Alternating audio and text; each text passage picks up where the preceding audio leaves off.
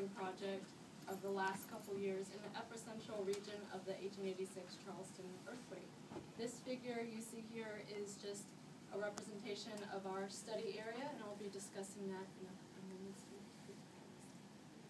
Okay, well, I first want to point out why we should even study seismic hazard on the East Coast, because when most people think about high risk or high seismic hazard, they think of the West Coast and the San Andreas Fault and all of that. But thanks to the Virginia earthquake in 2011, now most people seem to realize that there's also prominent seismic hazard on the East Coast, so it's important to study. Due to the interest of time, I won't go over in detail on this slide what I'll be talking about, but just gives a general overview. But what I do want to point out are the seismic hazard map examples I've provided here. The top one is for South Carolina. It shows peak ground accelerations as a percentage of the gravitational constant G, where the warm colors represent high percentages and the cool colors represent the low percentages. And what's shown here is for each given color, there's a 2% chance that that particular peak ground acceleration will be exceeded in 50 years. So that's pretty much what a seismic hazard map shows. The figure on the bottom is a more generalized seismic hazard map, probably with a similar statistical analysis as above, but it's just done by color, not by peak ground acceleration. And you can see they've also plotted the earthquakes on record with dots where the relative sizes represent relative earthquake magnitudes. And the important point there is in areas of high seismic hazard, you see a correlation with reported earthquakes, and that's pretty much expected. So I want to start by talking about the 1886 Charleston earthquake. The reason this earthquake is so important, even though it happened a long time ago, is because if it happened again today in the same place with the same magnitude, it would be the most devastating earthquake on record in terms of financial loss, straight from Dr. Chapman's mouth, basically. So the magnitude was about a 7, and it's the largest earthquake on the East Coast. As of now, the damage is $23 million total in 1886, and I want to point out that would be probably several $1 billion if it translated into present day. You can see the damage in the pictures.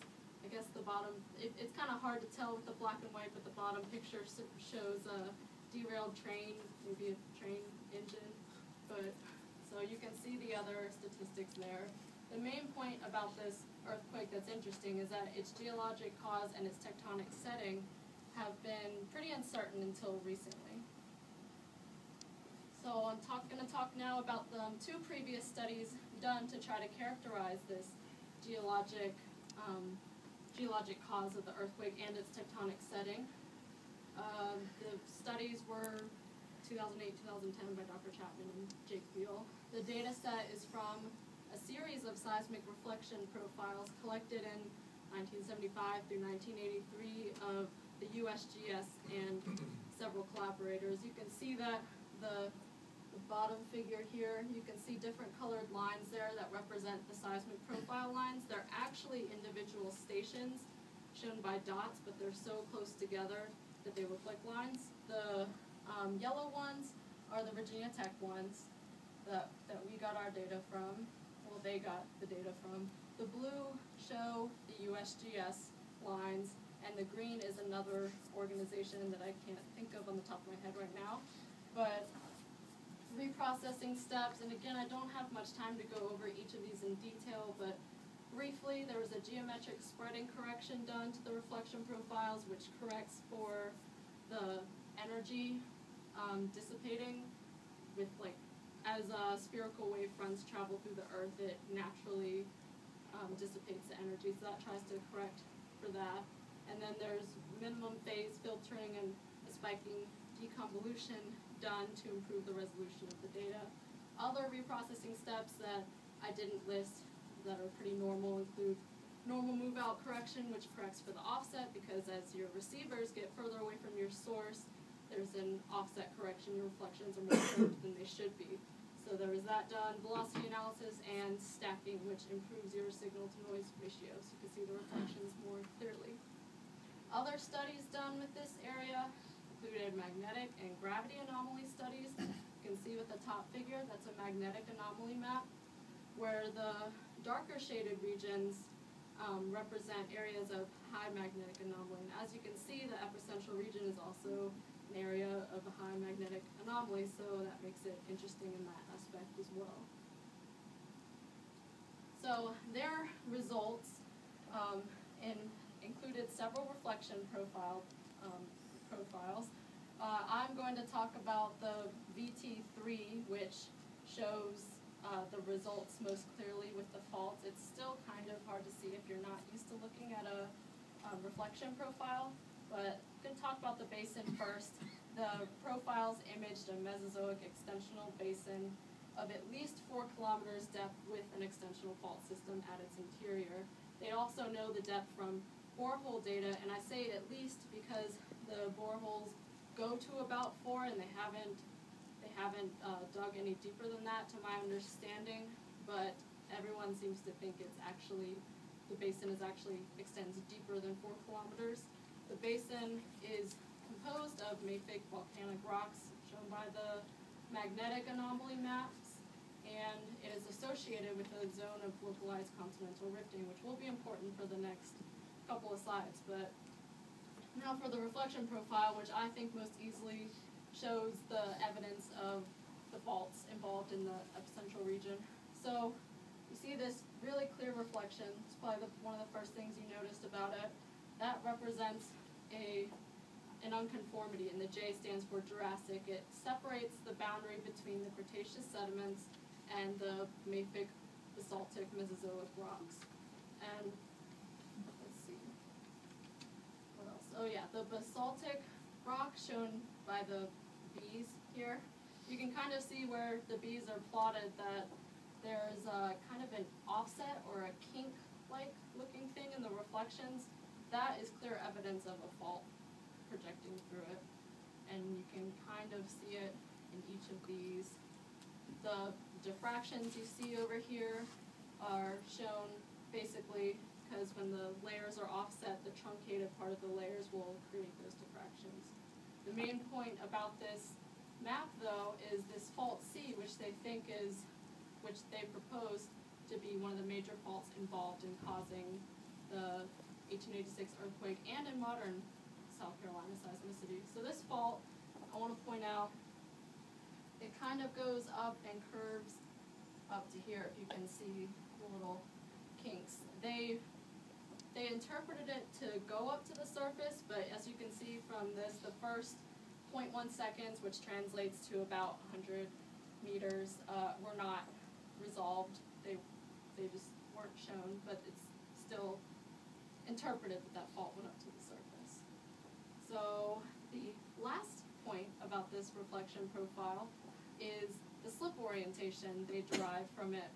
So with their offsets, the offset shown near fault C, they propose the offsets to be in up into the southeast kind of direction, and that's indicative of reverse motion.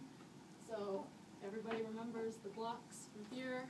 When you have a reverse fault, goes up, the hanging wall goes up, and you get a overall compression. So that's why they interpreted evidence for a compressional reactivation of the Mesozoic faults. So the modern seismicity of South Carolina, like I said before, is very much associated with the epicentral region of the 1886 earthquake. All the earthquakes that occur, and by modern I mean about 1970s to present, they all mostly occur in close proximity with that epicentral region, minus a few little outliers here, probably by their own regional faults. But as you can see from this map, this is literally just taken from the USGS site and shows the earthquakes that have been recorded. It's hard to see the legend, but they all occurred within a relatively shallow depth. I think it says like 0 to 60 kilometers, something like that. So they're relatively shallow earthquakes, and you can see this cluster here, very close proximity with the epicentral region I've been talking about. The other thing is that the presence of this Mesozoic basin and the localized continental rifting that I talked about earlier imply that this region is actually a failed rift zone, much like the East African Rift in the Rhine-Graben. And I've blown up the figure of the study area here so you can kind of see it. And it's really not just South Carolina. It's part of a bigger system called the South Georgia Rift, which includes areas of Georgia and Florida. But the problem with all of the data we have so far and the fault geometry interpretations is that it's still kind of an insufficient resolution because we just don't have enough data, I guess. I'm going to talk about it in a second. So that's why we have this current project going on, which we've named the Dense Seismic Network Project. It took place in August 2011 through August 2012. The goal was to better define the seismicity of South Carolina by resolving the fault geometry using earthquake events. So we have about a year of data acquired that Jake and Dr. Chapman deployed So you can see the stations are marked by the red triangles. So those are the stations they deployed, and they just sat there for a year and recorded anything that went on. So with the processing now, we took all of that data and we're looking at the seismographs, and we are finding events, basically, anything that could be a small earthquake.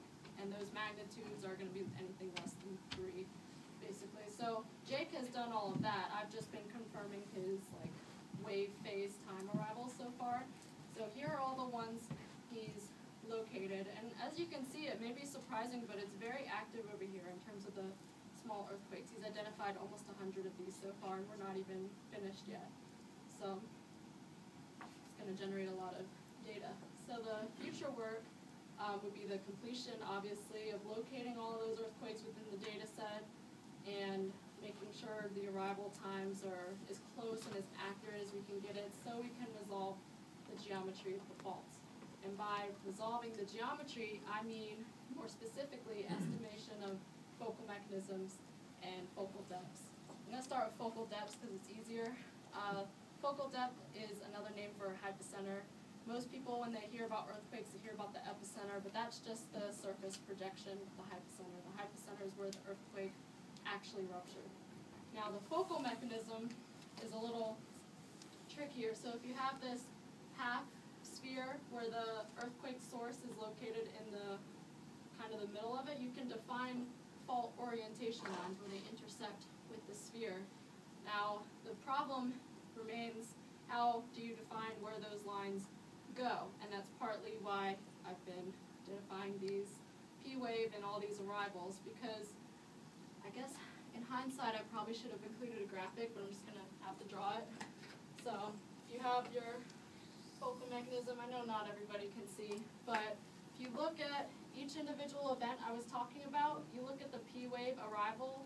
If the polarity of that P-wave arrival goes up, you plot a plus by convention.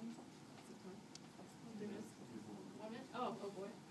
Okay, so, and if the P-wave goes down, you have a minus just by convention. And then when you get a bunch of these, you can define the lines of the focal mechanisms.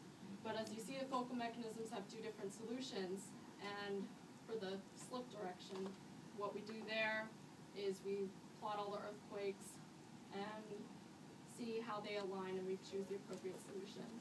So like I was saying earlier, the result will address the orientation of the fault geometry and the thickness of the seismogenic zone, which is just a zone defined by where earthquakes are likely to occur. I have all of those here if you are familiar with those terms. And we also want to know the relationship with other regional faults. The main point here is characterizing the seismicity and hazard of the epicentral region.